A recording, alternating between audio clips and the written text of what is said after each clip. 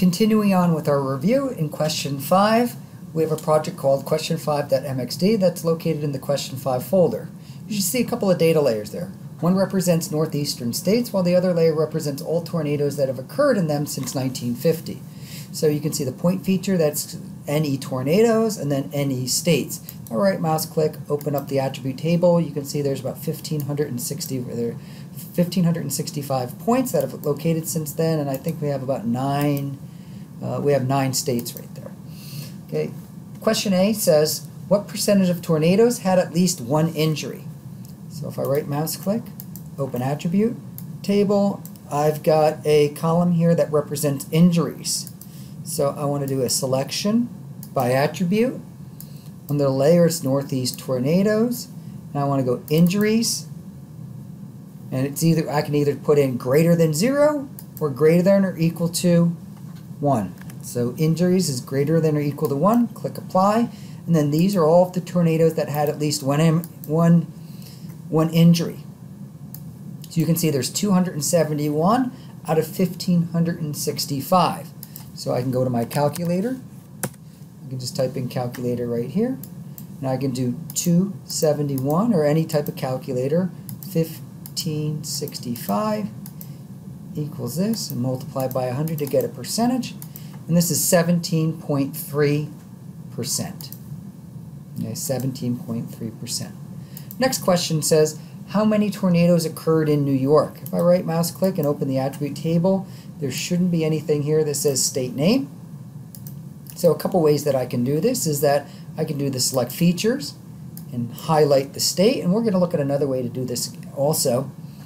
Highlight state, and I can do selection by location. So I want to find all northeast tornadoes that intersect with northeast states and make sure you use selected features. So I click apply. So these are all of the tornadoes that intersect with the states. Okay, and the states that we specified. So you can see there's 343 tornadoes, okay, just in New York State. 343 tornadoes in New York State. Next question says, what state has experienced the least number of tornadoes? Okay, and this is where we run into our spatial join functionality that we covered in we covered in that particular chapter. So this is called spatial join because I don't want to do this for all 9 states or 50 states or whatever number of enumeration units that we have. Okay, we do not want to do that. So I can right mouse click on states, okay, and do a join. Now we previously talked about attribute joins and table joins, but I can do joins with, click on join, okay, join data based on spatial location. Okay, I want to do this with northeast tornadoes, and you can see some of the questions have exactly 46 deaths. Okay, so I'm going to click on average and sum. Okay, and I need to store this somewhere. So what I'm going to do here, I'm going to store this somewhere. I'm going to go to my C. And make sure we save, because we're going to generate a brand new layer. So instead of looking at 1,565 points, I'm going to save this in my final exam data. This is question 5. I'm going to call this join output. And click OK.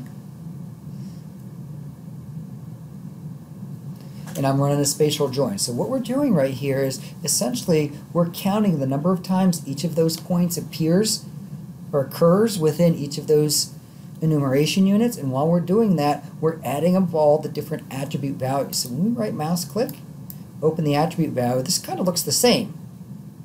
Now you can see I've got state name, area, FIPS, POP 2000, all these other things that we asked for before, but now I have a column here called count. Okay. Should be over here. I have a column here called count. Okay, and this is the number of times that each number of times a tornado has intersected each of these enumeration units. So remember with New York, previous question we had was 343. You can see this 343 here.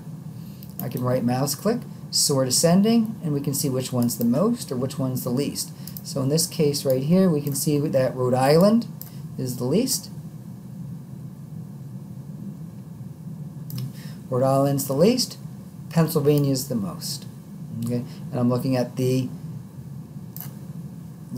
column or the attribute called count. This count represents the frequency of points that occur within each of these enumeration units, whether it's New Jersey, Pennsylvania, or whatever. And you notice if I were to add all of these up, I bet you it would add up to be 1,565. The last question says, what state has experienced exactly 46 tornado deaths? Okay, so as I go to the right here, I did average and sum. You can see some things here. If I added up the day of the week for this sum, it probably wouldn't make a lot of sense here. A lot of this is going to be junk.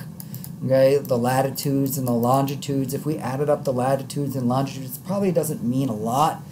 But a couple places where it does mean a lot is the injuries. So the sum of the injuries. So if I add up all the injuries in the state of Rhode Island, there'd be 23 total injuries, 0 fatalities. For Pennsylvania, which I noticed was on the bottom, it would be 46 total fatalities with 970 injuries. So this question here says, what state has experienced exactly 46 injuries? So I just want to look for the, oh, this says 46 deaths, I'm sorry. Okay, so for 46 deaths, you can see it's Pennsylvania.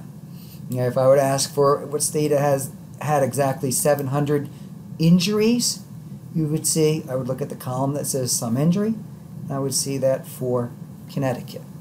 Okay, so for question D, what state has experienced exactly 46 tornado deaths?